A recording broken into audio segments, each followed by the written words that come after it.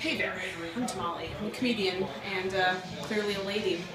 Here's the deal. I'm performing in a bar tonight, doing some comedy, making it funny, and I noticed something a little strange. Behind me you'll see a full-length mirror. That full-length mirror, if you can see, is opposite of the ladies' toilet, which is located here. Now the ladies' toilet, opposite of the full-length mirror, may not appear weird to some people, but for paranoid jerks like myself, I get a little confused about why that might be there. To check a dress? Perhaps. To watch a panty line? Maybe. Let's take a peek at what really lies behind it.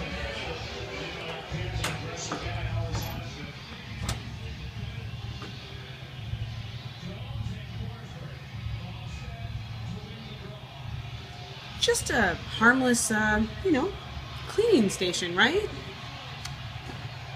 Or is there something more?